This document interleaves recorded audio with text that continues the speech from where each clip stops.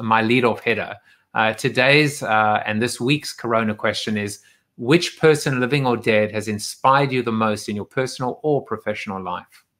Yeah, so the first person that always comes to mind is my uncle, Michael Beatty, and he passed away when I was 23, but he is my entrepreneurial role model. He founded a new home construction company in our small town here in Indiana in the late 70s or so. And because of the way he ran his company, when the economy was crashing in the early 80s, and he built new homes and the economy is crashing, he didn't have to lay off a single person, which I think is unbelievably admirable. And by the time I came around to be in his life and work at his company as a 14 or 15-year-old, I got to learn from him. And he was unbelievably generous in every sense of the word. In the dead of winter, he would hand out sleeping bags and blankets to the men who were living homeless in downtown Indy. He would just give and give and give from his wealth that he had built through his company. And so I just admire the heck out of everything that he did for those around him.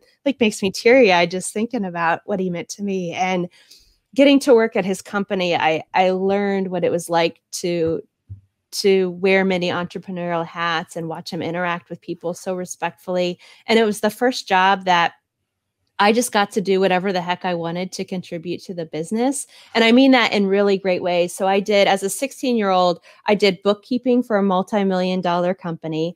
I then created an Excel file to manage all of their vendors. And this was in the late 90s when no one, CRMs weren't even a thing at that point in a lot of small businesses. And then I got to negotiate contracts with vendors as an 18-year-old. Like, he just gave me an unbelievably long leash to learn things to contribute to his business. And I'm unbelievably grateful for everything that I learned from him. So that's my man.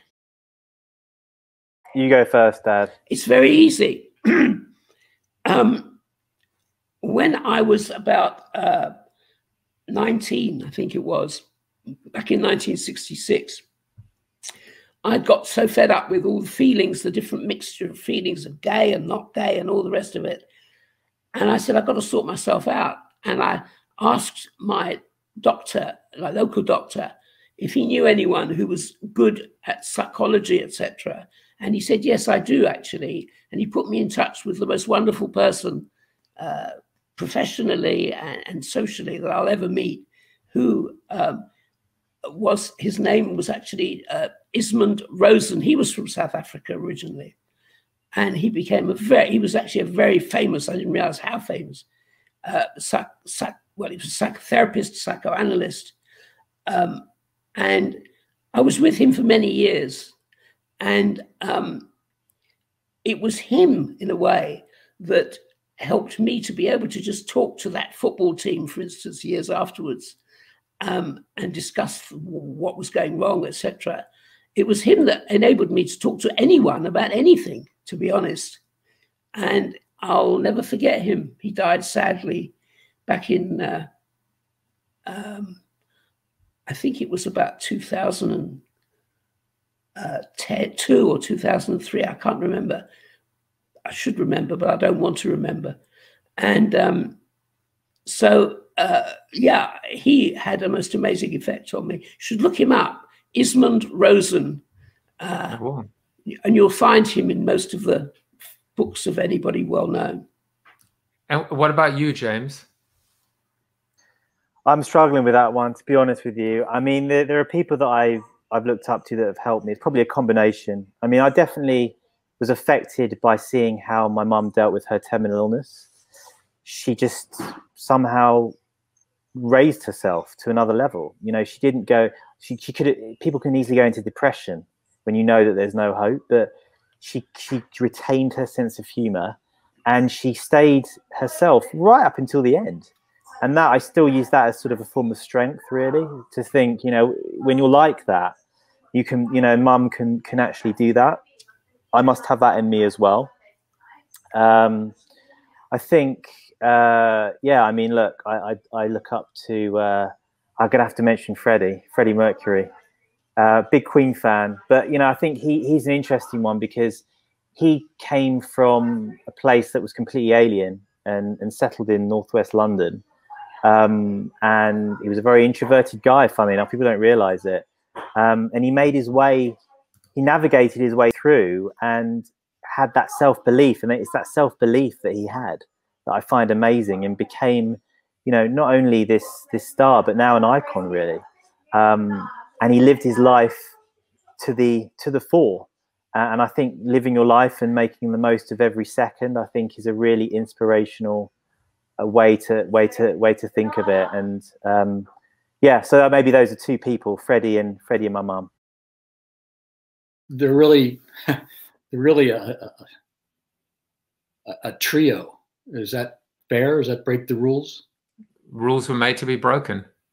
So my grandfather Meyer, who came from Russia and out of violent history in Russia at that time, and never again then would meet his brother, who went on to live the rest of his life in Israel.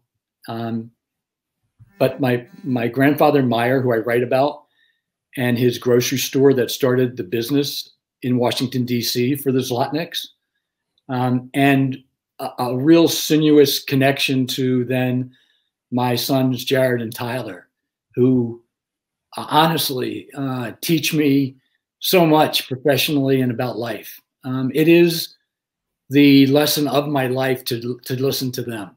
They listened to me for a long time. I'm all ears now. So you asked me this right before we started, so I would have given a lot more thought to this, because there's so many. Oh my God, do I have to choose one? And I want to just share Mindy Holman, who is the chairman of the board of the Holman organization, and she wrote the foreword to the book. She's a woman who is so magnificent and so humble in the way that she operates. At one time I was having dinner with her and I said, Mindy, you're a billionaire, you're the owner. Why would you need to, she's not a billionaire, but wealthy. But why do you need to work? You don't need to work. Why do you do this? And she said, Harry, she looked at me like, seriously? So to provide jobs and careers for people so that we can provide great lives for them and we can earn money and give it away to help more people. Like, of course, Harry, don't you understand? Like, oh my God, she has inspired me because of who she is, how she is. And I want to be that way, where I'm now at this stage of life where I want to help more people. And so the money I make is mostly going to be given away, and I'll provide jobs and opportunities for people and do more good in the world. But that's a real person actually doing it. And such an inspiration to me. My wife. Up until the last 5 years, I was in the advertising business. That's where we met, Joseph. And I left when I had little kids I went to a couple startups, and then after those were not working out, I didn't like them. And then I had to pivot and do something I wanted to do. And writing my book and starting my upcoming podcast was something that my wife not only encouraged, but she continued to encourage every time I get a job offer, and my big, massive ego wanted to take the job offer to get back into the world. She kept me on this path, and she continues to this day to encourage me to do what I want to do, which is follow my passion. And yeah, my wife is my biggest champion there. All right, and we're very grateful that she shares you with us Monday through Friday. So we appreciate that too as well. I'm going to pick someone that I've just always admired and looked up to since I was a little kid, and it's Johnny Cash. And the reason Johnny Cash has been an inspiration to me is he was a damaged man. He was not a perfect soul. Mm-hmm. And he struggled with his damaged life with grit, with perseverance, and his ability to always kind of stay true to himself. And I love the fact that he never really gave a shit about what people thought about him. Mm-hmm. And he was always the one person that if I could have sat down and had a beer with, it would have been him. So I know it's a random one out of left field, but he's somebody who's always inspired. Well, mine would have to be either Lady Di or Jackie O. Wow. And because they're both women who really suffered internally, right? But yet externally, really, except for Lady Di. But Jackie O is always so elegant and so so focused on what she wanted after JFK died and she left, but also she just exuded this elegance and that I just loved. I still love. Anyway. So I would say my wife has definitely been an inspiration. And then I'd go the celebrity living or dead. I would say just the way that Jesus loved people and the way that he spread a message and collected people on a vision. But most specifically for me personally is a guy named Bruce Martin, and nobody's going to know who he is, but I know. And he was a guy that stepped in my life during a time of great transition and spoke life into me and hope in me when I didn't have it for myself. And it completely transformed me and made me who I am today. Phrase the question again. I've heard so many answers, I forget your exact phrasing. Oh, I'll make it easy. The answer is your wife. By the way, good, because I was going to say Joseph Jaffe. So no.